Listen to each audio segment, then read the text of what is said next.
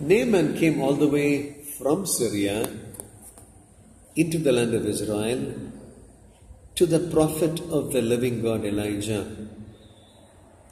The fact is, there are no healers of leprosy in Syria. There are no rivers that can heal leprosy in Syria. Oh yes, we can have huge things on our background. We could have so many things about which we could boast of. But nothing helps. No one helps except our Lord and Savior. The great forgiver, the great healer, the great restorer, the truth, the life, and the way.